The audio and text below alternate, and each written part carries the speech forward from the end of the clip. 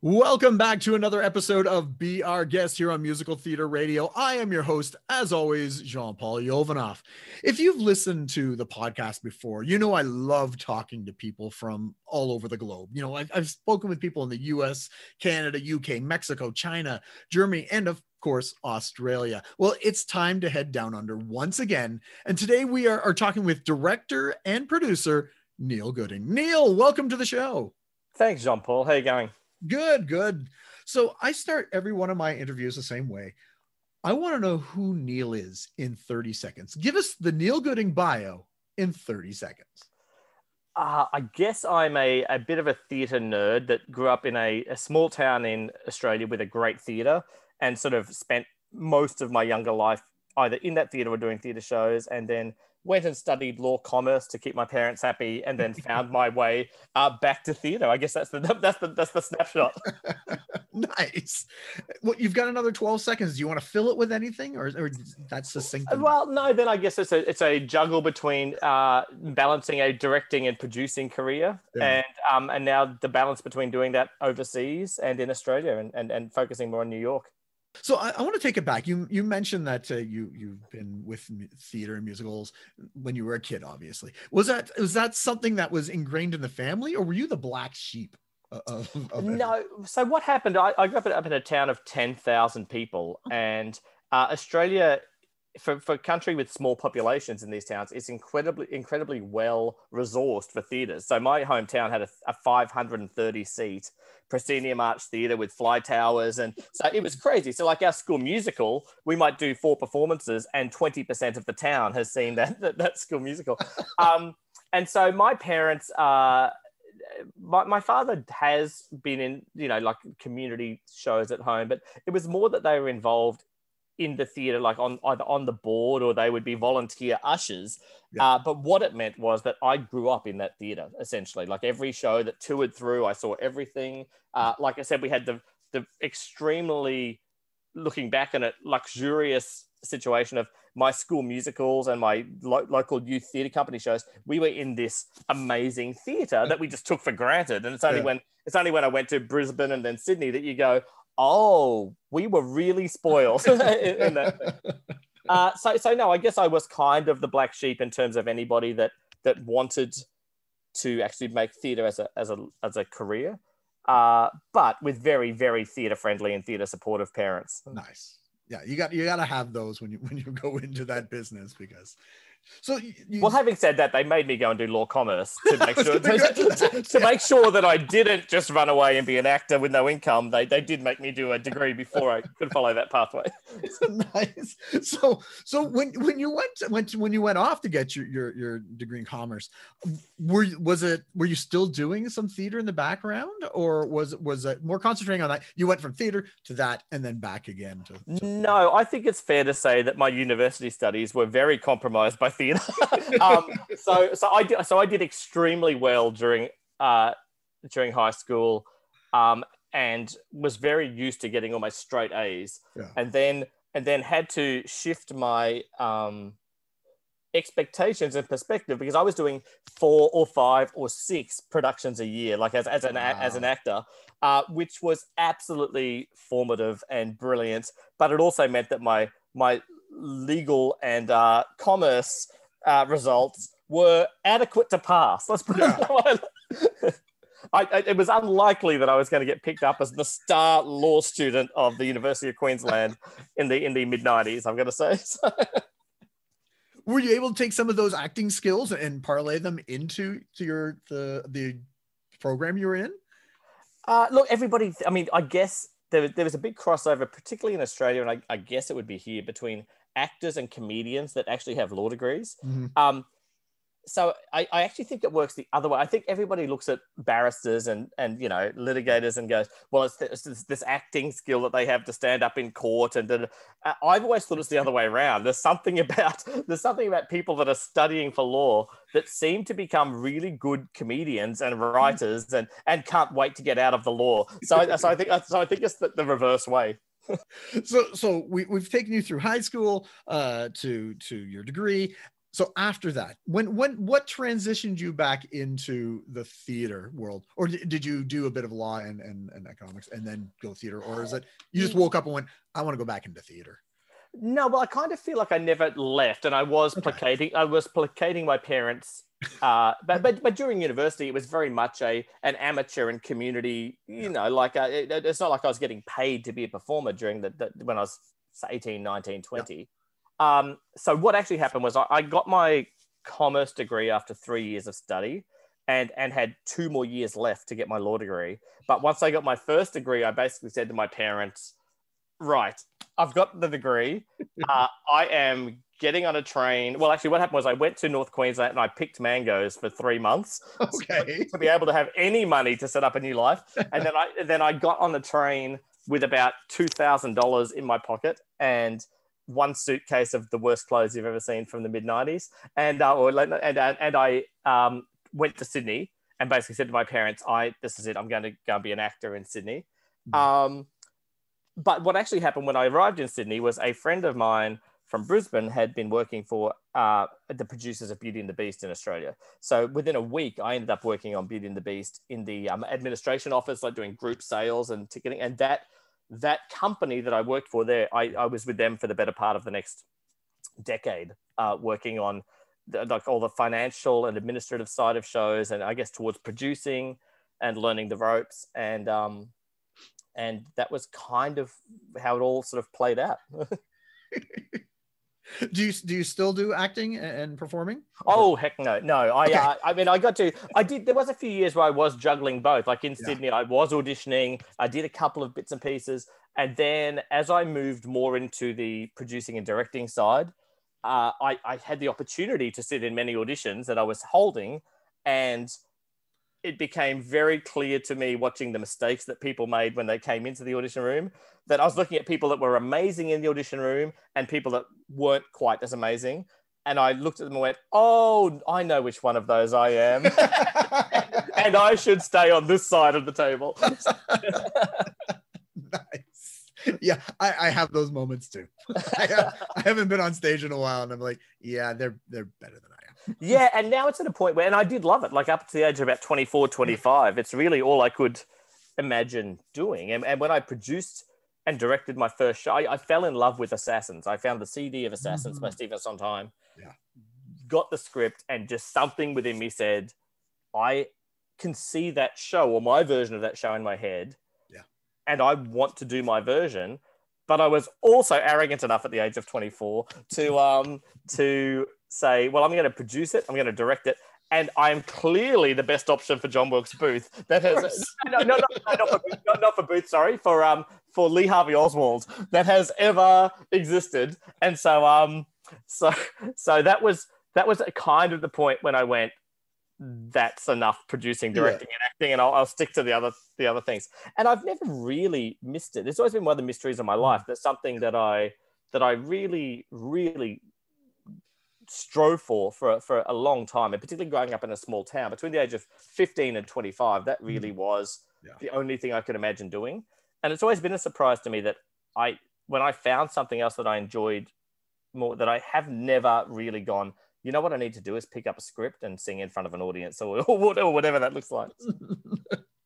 Yeah, there's always that moment when we realize it's not the love of being on stage, it's love of being in the theater itself and being around theater. It doesn't matter, whether you're on stage, off stage, or whatever.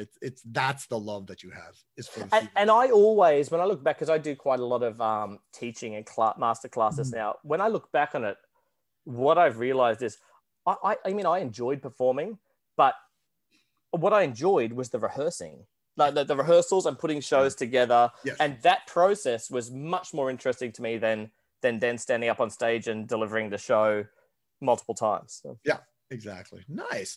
So you've moved to Sydney, you said, right? At this point. Yes. Yeah. You got a suitcase full of mangoes and 90s clothes. And so when did you decide to start your production company? Yeah, well, that was really when I found Assassin. So that was the year that was 2000, or probably the end of 1999 into 2000.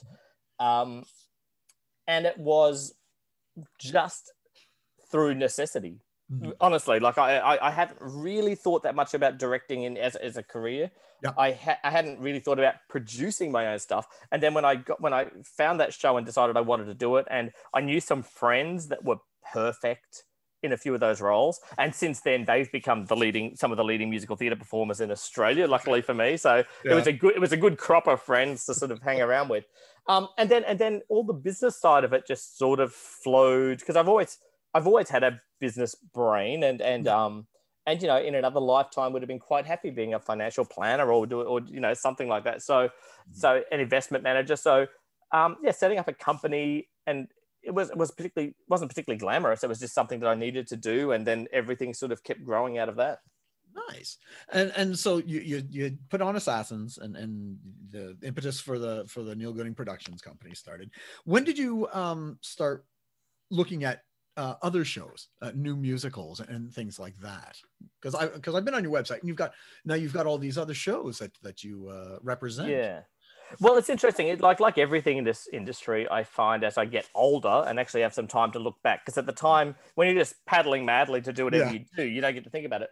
So one of my cast members in Assassins was a guy called James Miller, who played Miss Trunchbull in Australia in Matilda, and but he wrote a show called, so after we did Assassins, he went off to WAPA, which is one of the premier training courses in Australia for musical theatre. Okay. And during his time at WAPA, he met a guy called Peter Rutherford, and they wrote the first drafts of this show called The Hatpin. And so James called me and said, I have this show that I'm playing with. Would you be interested in taking a look? And the first draft, and since then, James they've become pretty much one of Australia's premier musical theatre writing teams, and James is one of Australia's best book writers and lyricists. At the time, we had no idea what anybody was doing anything. And so he sent me The Hatpin, which was based on this true Australian crime that happened. And it was the best first draft of anything I've ever read still. And it was missing its final 15 pages, which if anyone that knows the show, that's the crucial part of figuring out how this story resolves. And so over the next 2 years, we sort of took a development process for The Hatpin of just getting all their friends from WAPA around at kitchen tables and reading the show, because Australia, particularly 15 years ago, had very, very unresourced, ad hoc ways to develop musical theatre. It's getting better now, but we're still miles behind the USA and the UK, but it's getting better all the time. And partly me personally, I trace that back to The Hatpin, because I go that show, we got it on stage in 2008 in Sydney. And at that point, it would have been one of the first Australian musicals with an original score to have been on stage on that scale for quite a while. And at the time, I didn't realize quite how groundbreaking that was. Again, we were just doing it and raised the money and got it on. That came over to NYMF in 2009. And then basically from that point, I became the guy that could get an Australian musical onto stage. And I was suddenly inundated with everybody that had a musical in their bottom drawer, or younger writers. So the generation of James and Peter also includes Matthew Lee Robinson, who's now over here working on Atlantis. I worked on the works of Dean Bright and Matthew Frank, Anthony Cassette. There was a whole generation of these younger Australian writers. And suddenly they were all bringing me works, and we, in the background, we were trying to figure out a way of actually having some viability for how you actually develop those shows, because it's pretty much just a bottomless pit of money to throw at in Australia. And so that led to the formation of a thing that became called New Musicals Australia, where we did get some government funding with Chris Stewart, who set up the New York Music Theatre Festival, and I did that. And then that sort of flowed on to this small theatre company in Sydney now called the Hayes Theatre, which is sort of a version of Off-Broadway. So I always, when I get a chance to sit back and think about it now, I am always a bit surprised about how the pieces fit together and how the dots join. Yeah. And like I said, ironically now, when you ask the question about the Australian musicals that I do, and even over here, then I tend to work on new musicals these days, and it all traces back to a production of Assassins at a small university theatre in Sydney, because that group of people became lifelong collaborators, and that spurned a whole heap of other projects. And that project, the Hatpin, led to another couple of Australian musicals, and then that led to, so it just flows on in a way you could never, ever predict when we were 23. No. You know how that would happen. So nice. Yeah, and we play the Hatpin on the station. It's one of our that we promote, because it's a great show. Amazing show. It's a show that I wish, like the problem I said with Australian musicals is that it's very hard to get, even when because about 15 years ago or 10 years ago, I was testing the theory in Australia of going, what happens if we do recordings that are at the same standard as off-Broadway recordings? Is that enough to get prominence to those shows and get enough people to know them so that they will license the show? And the answer is kind of no, sadly. Like we've so I think there's a crop of shows that we've developed in Australia that are really great, and they should be licensed a lot more. And I guess we're all sort of waiting for this point in time when you go, is there ever going to be a chance to let people know that show exists? Because I think once people know it or see it, they are big fans of that show. But there's just they're more likely to pick up a song cycle that was done off Broadway for 3 weeks, and that's just the nature of being from Australia, I guess, in musical theatre. Well, and that's why I've got on our Sampler Platter show about, I think, 4 or 5 Australian shows, because there's all shows I've never heard of over here in Canada, but obviously you've heard of them because you produce some of them, and that's been my goal, is to help promote and recognize global musicals, because obviously they deserve to be heard and known. And also we're a country that is small, but we always do very high quality professional musical theatre, like when we import stuff. But we've always had, particularly over the last 10 or 15 years, world-class writers. And now they're starting to come. So Eddie Perfect wrote the score for Beetlejuice, and Tim Minchin wrote Matilda and Groundhog Day. And Matthew Robinson is now living in New York. And I think it won't be long before there's a show he writes that everyone goes, oh, that's so that generation of people I got to work with are probably also the first generation of Australian writers that have been able to break outside the shores of Australia. And I think there will definitely be shows that the world goes, oh, that's an Australian musical theatre writer. Yeah. Nice. Having said that, part of my move to New York was also going, there's also a whole world of writers that I want to write with.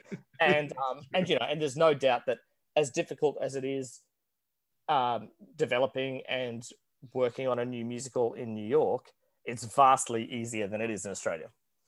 So let's move on to that. So you're in New York right now. You said you moved there, I think we talked off air, about 18 months ago, give or take. They're full time. Yeah, I've been coming over quite a lot for different projects. I was either directing or producing, but sort of 18 months ago made the decision to let's see what happens if I just move full time. So, which has been an amazing time to do it, because COVID has really helped with that. that career trajectory has been amazing for the last year. I know, perfect timing, beautiful. I know.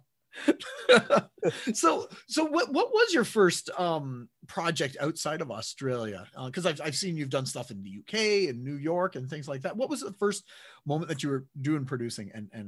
So that all started happening. So I wrote a show when I was 23 called Back to the 80s, which is an 80s catalog musical that just happened to ride the wave of the 80s and happened to be one of the first jukebox shows. So that started getting performed around the world, and I guess opened up some network of people that I started knowing. But really, it was about 2009. In 2009, we bought the Hatpin to Nymph. And then I was a co-producer on an Australian play called Holding the Man in the West End. And that was really the start of that process. Because once you do jump outside of Australia and start putting on shows and meeting people, everybody wants, collaborators. Well, as long as people like you, I guess, or like your work. Then I have found that generally the ball starts rolling pretty quickly, and people start contacting you saying, I've got this show. And then the process becomes going through 50 projects and going, no, and finding the one gem. In a directing sense, I came to New York in about 3 years ago to be the assistant director of Church and State that played at New World Stages off Broadway. And like I said, it's always been this juggle for me about trying to balance a directing career and a producing career. And it never works out perfectly. And on some shows, particularly smaller scale shows in Australia, you can do both. But that pretty much stops once shows get big enough that you go, pick one or the other. So and then I guess over the last few years, it got to a point where I felt like I was working on more projects over here than I was in Australia. And then I was keen to sort of go, well, let's move to New York, see what happens. And, you know, again, my theory was traveling around the world is not difficult. You just get on a plane flight and you go back to Australia or you go to London. And then 2020 had other ideas, but I've still been able to sort of make it work. Like I've got a project in Australia premiering in February called Drummer Queens, which is an all-female percussion show along the lines of a stomp or a blue man group. Cool. So that's kind of risen up during COVID, and that also means that I now get to, you know, scramble for the flights that are available to Australia, of which there's very few, and then quarantine in hotels over and over. But you know, I'm desperately hanging out for this point where the vaccine kicks in and the world starts opening up again. Because for me personally, I do need to have a fair bit of access to Australia and London and New York and around America. So and I need audiences and people that want people that want to go and sit in a theater and pay for money to watch the show. So 2020 will not go down as a high point in my theatrical career. But now you've been working, like you said, you worked in UK and New York and Australia. Do you find there's a difference in the way things are done in the UK and New York compared to Australia, or is it pretty much standardized the way producing works and directing works and people? I think the actual producing and directing is similar. I mean, one disadvantage that Australia has, and particularly in major musicals, is and it's one of the reasons that we don't have a great domestic musical market is we have spent decades importing shows. So and by the time we import a show, it has generally become a big hit. So by the time we bring in Wicked, it's a hit. And by the time we bring in Phantom of the Opera and Les Mis and Book of Mormon, it's a hit. And so where that becomes problematic for somebody like me that is trying to convince governments and investors and everybody else to, you know, invest time and money and resources into developing musicals, is they don't really have a good understanding of it, because they think that every musical you're working on is a commercial hit that's going to make millions of dollars. And they don't see the 99 other shows that didn't become Wicked and the 99 other shows that didn't become the Book of Mormon. So that developing structure, which I spend a lot of my life doing, I mean, I love it in Australia, and I feel like we have absolutely moved the dial forward in the last 10 years in particular, and that the government is certainly getting more on board with that process and how that works.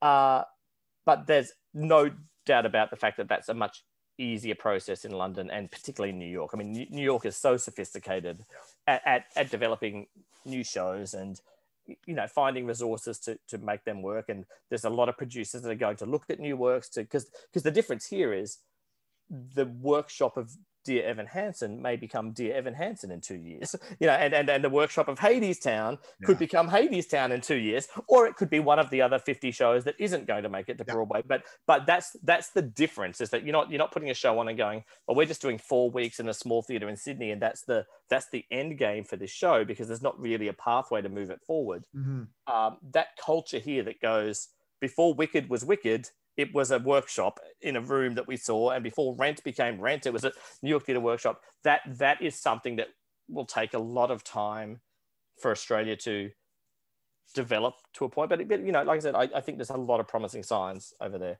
I think the producing is kind of the same. You know, you're always at the mercy of theatres, and you're always at the mercy of raising money.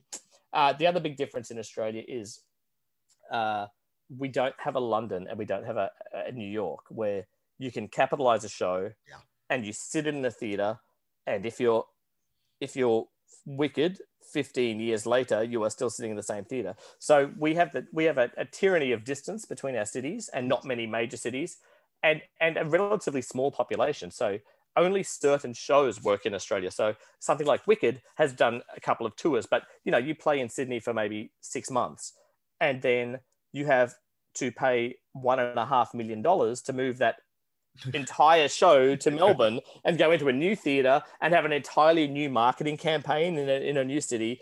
And so that becomes problematic for the finances of how shows are done. And what it also leads to is that we don't really have a medium-sized market for that. So something like Dear Evan Hansen or Spring Awakening or Next to Normal or Urinetown, there is no particularly accessible commercial touring model for that. So quite often that becomes the domain of either our non-profit theatre companies who don't really work together that often and don't do musicals that often, or it becomes something that will end up in a 150-seat theatre or 100-seat theatre in a non-professional production. So the genre of shows that I love, and this actually is the other reason I moved to New York, is I sort of look at 5 or 8 years ago when shows like Next to Normal and Fun Home and were becoming Tony Award-winning hits. Yeah.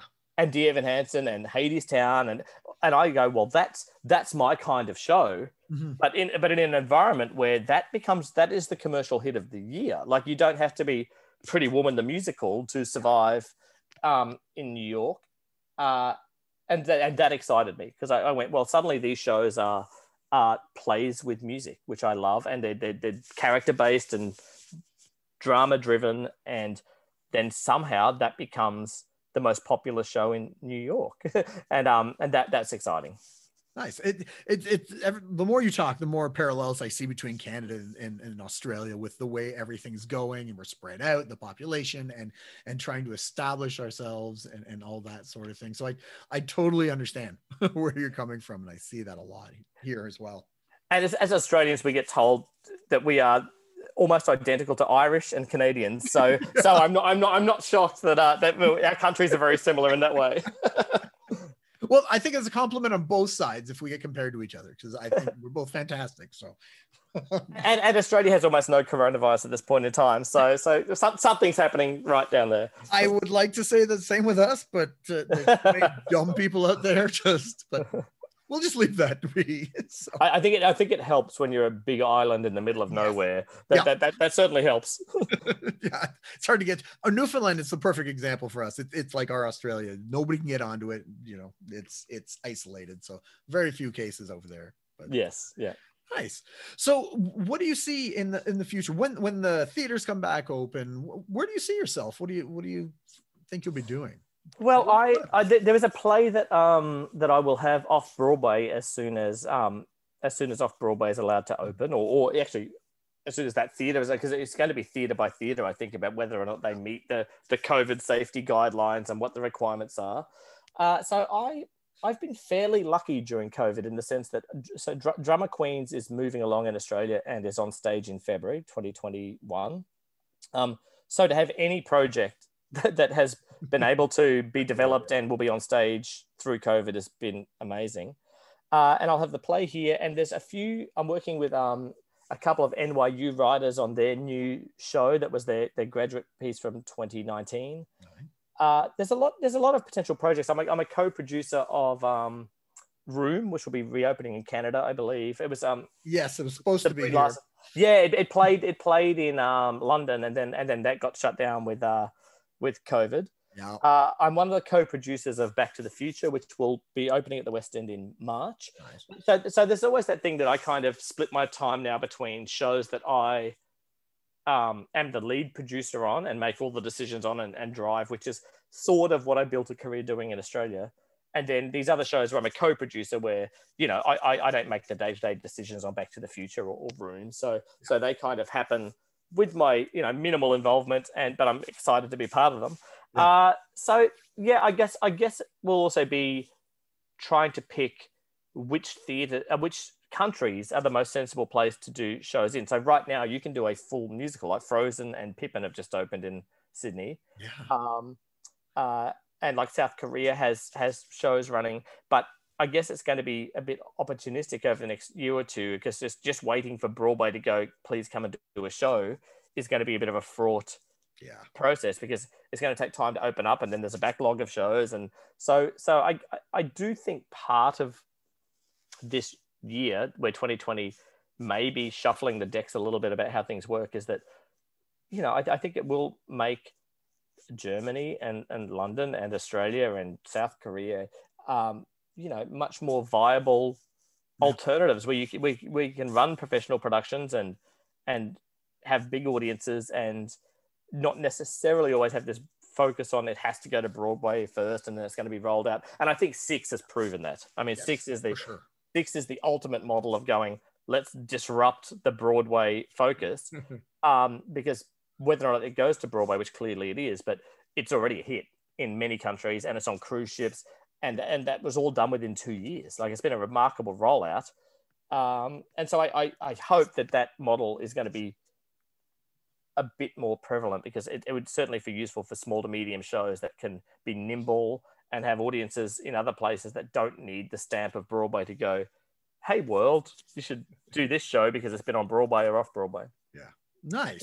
Not to denigrate. Having said that, every show I have, I want to go to Broadway or off Broadway. I'm not saying I want to ignore New York, but it just means that I think there's flexibility about where you can try out shows and do them. And for me particularly, I go, there's quite often going to be a time, I think, like Drummer Queens, where I go, my out-of-town tryout is Australia, or it's going to be somewhere that you go, it doesn't need to be another city in the USA, because you can do it much more cheaply in other countries and have the same level of brilliance in your creative teams and your actors and things like that. So. For sure. Well, congratulations on getting that up and all the stuff that you've been able to accomplish during 2020 and everything else that you've been able to, bring to Australia and the rest of the world. So thank you for doing all that stuff. This is how you look exhausted at 44. You just actually, COVID 2020 has been great for that. Like I personally feel like the year of slowing down a bit and recouping and just, getting on top of emails that we're never going to get to. It has been amazing for that in some ways. Yeah. If you ignore the rest of that stuff, if you just take the positive stuff, yes, I've been able to meet so many people and engage and spend the time to be able to get to know people. So yeah, we slowed down a little bit, but I think the one step back from closing the theaters and everything has given us, an opportunity to propel ourselves forward, and we've learned how to do digital stuff and meet people. So. And I do think it would lead to a massive influx of new shows. Like, I think this breathing space that everybody's had to kind of clear their heads and clear their emails and clear their calendars a bit. I know from my point of view, I am bursting with projects. The only thing I'm waiting for now is going, when is there enough theaters available, and when is there enough audience members that want to go back and watch it to sustain that? I think I know a lot of other producers like me that are in the same boat. So you go, there's no shortage of product that could well flow into the marketplace over the next few years. Yeah. Well, Neil, thank you so much for coming on and talking to me today and telling us about yourself and the shows that you did. It's been fantastic to meet you. Oh, Sandy, and thank you for your support with shows like the Hatpin and Love Bites. Like, it was really great when I was in Australia, this great moment to go, oh, at least there's going to be some airplay and some knowledge of it overseas. So we really appreciated that. Not a problem. But before we go, I always ask my guests 3 questions. Now, there's no right or wrong answer, but one of them might have a wrong answer. So we're going to find out. All right. So question number 1, who is your favorite creator or team when it comes to music, lyrics, or book or something like that? What, who or what team, inspired you, or do you just love with a passion? Or we should get to know. I would look at certain shows that I love, but I now tend to look at, again, I guess it depends on where I sit in theatre, but I go, for me, in the UK, it's Cameron McIntosh and what he did with his producing. And for me, in the USA, it's Jeffrey Seller and Kevin McCollum and what they did, where in both cases, they were taking unknown writers. Because I think people tend to forget that Cameron McIntosh built his entire empire on a largely unknown Andrew Lloyd Webber and a largely unknown French writing team. Yeah. And Kevin McCollum and Jeffrey Seller here, I think their impact on Broadway is under acknowledged. And because, you know, when you deal with a young Lin-Manuel Miranda and a young Bobby Lopez and they took all of these writers that were unknown with shows that were completely original, and the flow-on effect of that is enormous. So I think in a producing sense, they're my idols more than writers. And then I've always had directing, like, you know, at the moment, John Tiffany, I think, is just the best director in the world. And I love Alex Timber's work, and I love, you know, Trevor Nunn's work. So for me, they tend to sit more into people that take the work that the writers have done and then execute it on stage. Nice. That is a correct answer. So that's one. I was worried that might have been the one that's the incorrect answer. No, we'll get to that one. Don't worry. That's correct. All right. So question number 2, as a director or producer, is there a show that you would love to get your hands on and be part of that production? You know, an old show, a new show. Is there anything that you would just want? You don't care if it makes money or not. You just would love to do it and be a part of it. I tend to, yes, the answer is yes, in terms of reimagining a few shows. But I tend to look more at things that have happened, because my hope is always that what's in the future are shows that I will get to work on and develop. There are, however, times when I look back at sections of shows or entire shows and go, oh, I wish that was my work. Like Hal Prince's work on the original Evita. Well, I love Billy Elliot, but the section of Billy Elliot where they're doing Solidarity and it's the ballet dancers crossing over with the miners, I look at that and I go, that's almost 5 perfect minutes of theatre that I wish that had been my work, because I'm arrogant enough to go, I think I would have done it very similarly to that. But then you go, but I can't say that anymore because they did it. And I go, and I've got a similar thing with the whole of Avenue Q, which I love, which I've been approached to direct before. And I get to a point where I go, I just can't with that show. I love the show. I would love to do the show, but I also go, I don't know what I could possibly do that would improve on what they did. I've had it recently with Come From Away. I think the whole of Come From Away is just so beautifully conceived and directed. So it's not so much shows that there are shows that I'm jealous that I wasn't on, but then arrogantly also go, I'm jealous I wasn't on it, but also didn't do it exactly the way it was done. Nice. Another correct answer. Yeah. There's also many shows that I'll watch it and go, oh, I wish I'd done that one. I would have done it completely differently. Yes. Yeah. I've seen those before. Yeah. All right. Question number 3, and the most important question. Food in the theater or cell phones in the theater, which is worse?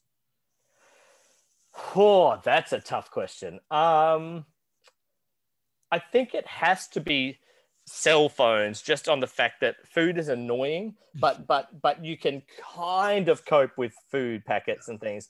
A phone ringing, if phones didn't ring, I'd say have every phone you want. And certainly, I think what Six has shown is film the last 10 minutes of a show or 5 minutes of a show, and that certainly helps spread the word. But a phone ringing in the theater is pretty much the worst moment that exists. I think I would put up with a rustling packet of chips over the phone. I'm not too sure. They both annoy me. That is the correct answer. Right. You. Another correct answer. No problem. That's 3 for 3. Congratulations. Oh, thank you. Again, Neil, thank you so much for taking some time out and talking to us today. Thanks a lot. It's been really fun. Thanks for that. No problem. All right. We were speaking with Neil Gooding, producer and director here on Be Our Guest. Tune in next week as we'll be speaking with another guest or guests about their life, love, and passion that is musical theater. I am your host, as always, Jean-Paul Jovanov. And until next time, I'll see you when I see you.